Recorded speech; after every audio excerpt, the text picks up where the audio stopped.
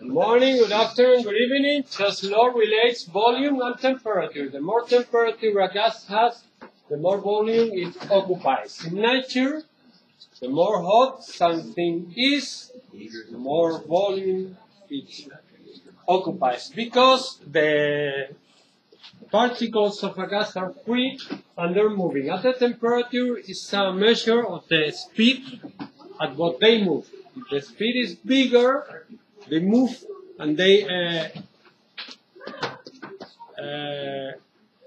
touch the walls of the place where they are with more strength, so they go bigger, bigger, bigger. Like a balloon, you hold it, you make some heat, you get it, boom, because the particles are moving fast, okay? That's the relationship, and the only thing I ask you is to make some example like this. Here you have the formula.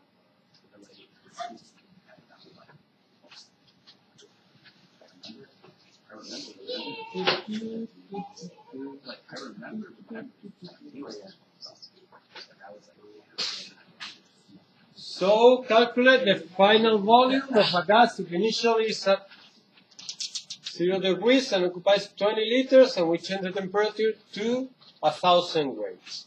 So first you have to change the temperature to Kelvin. You add 273, so you have 273 and 1273. And the formula is V2. The final volume is, you have the formula there, is initial volume 20 liters, final temperature 1273, initial temperature 270.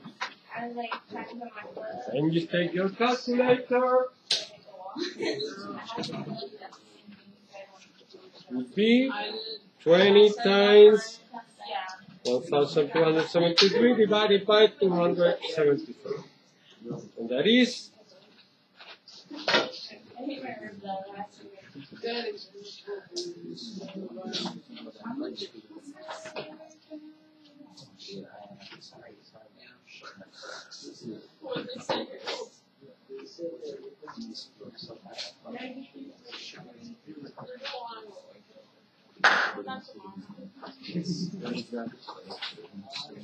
93.26 liters, okay?